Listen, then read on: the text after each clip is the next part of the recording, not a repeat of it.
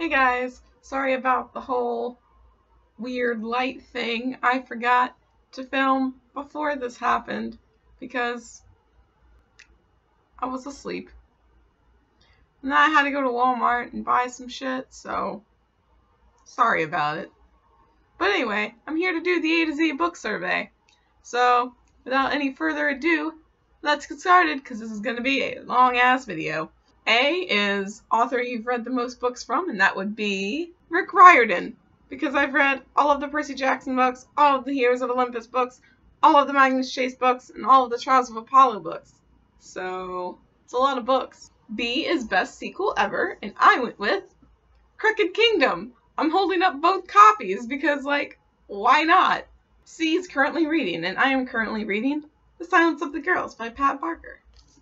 It's an Iliad retelling from Briseis' perspective. Stay tuned for a reading vlog. D is drink of choice while reading, and I chose water. Gotta stay hydrated, y'all. E is e-reader or physical book, and I chose physical book, obviously. F is fictional character you probably would have dated in high school, and I chose Percy Jackson because I had a thing for skater boys for some reason in high school. I'm holding up the Lightning Thief, but, in actuality, he would have been, Heroes of Olympus age, so should have been holding up Heroes of Olympus, I suppose, but what are you gonna do? G is glad you gave this book a chance, and I'm going with Percy Jackson and the Olympians, because I read the first book in 7th grade, and then I didn't read it, because my library didn't have the second book. And then in 2016, my junior year of college, I was going to read this Mary Renault series that I haven't read yet. And somebody was like, hey, you should read the Percy Jackson books. And I was like, but those are middle grade books, right? And they were like, yeah, but they're really good. So I was like, okay. So I read them and I fell in love with them. And the rest is history. H is Hidden Gem book, and I went with The Dangerous Art of Blending In by Angelo Sermelius, or however you pronounce his last name. I is Important Moment in Your Reading Life, and I went with Reading the Song of Achilles because it's what got me back into reading, and it got me into Greek mythology, so I wouldn't be reading the Iliad or this Iliad retelling without it.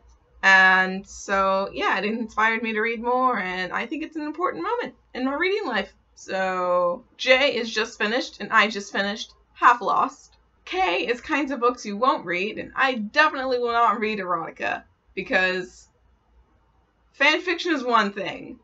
I will read some smutty fanfiction if it's in the right context. But, regular erotica? That isn't about fictional characters that I already care about? That is just, erotica? I see no appeal in that whatsoever. L is the longest book you've read, and that would be Les Miserables.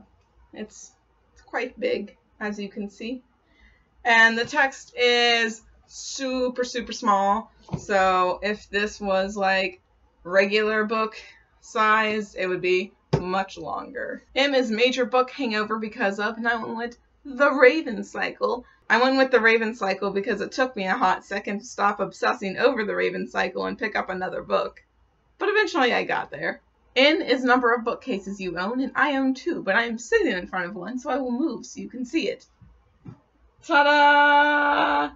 As the lighting grows progressively shittier and my face gets more and more white, we move on to the letter O, which is one book you have read multiple times, and that is The Lightning Thief, because as of right now, I haven't actually read any other books multiple times, but I read this book in 7th grade once, and then I read it again in 2016 when I actually finished the Percy Jackson and the Olympian series. P is the preferred place to read, and I went with the green room in my theater because that's actually where I've done most of my reading so far.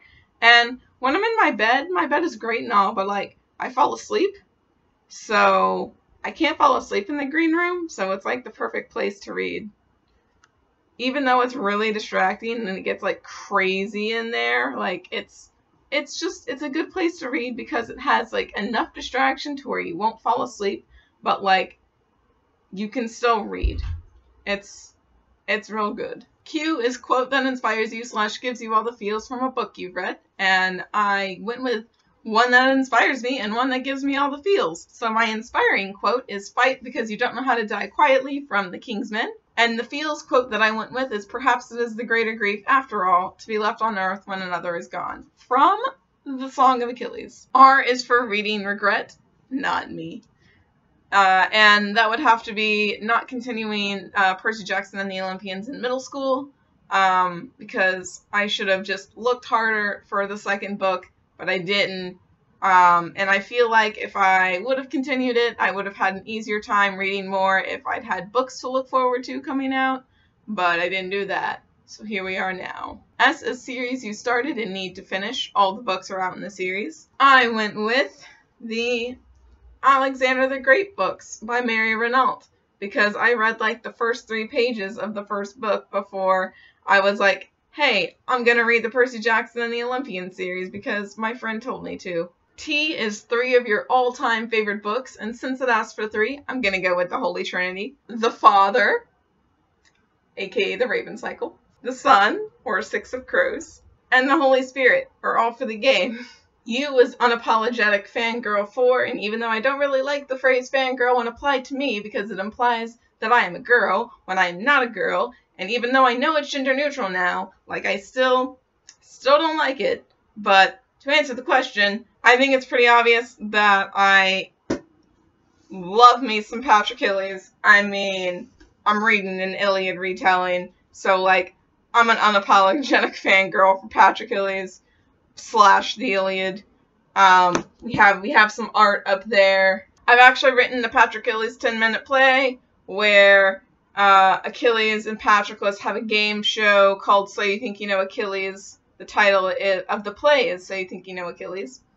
And it's having people like from like modern day answer questions about Achilles' life to like prove that he had eternal fame and glory. But things don't go as planned, so it's pretty cool. If you want to read it, let me know and I'll send you the script. V is very excited for this release more than all the others, and I went with In an Absent Dream, which is the 4th book in the Wayward Children series, because I absolutely love the Wayward Children series, and I can't wait to see what happens next. W is Worst Bookish Habit, and mine is picking up a book with the full intention of reading it, but getting distracted by something else, and then not reading it. X is X marks the spot. Start at the top left of your shelf and pick the 27th book. 17, 18, 19, 20, 21, 22, 23, 24, 25, 26, 27.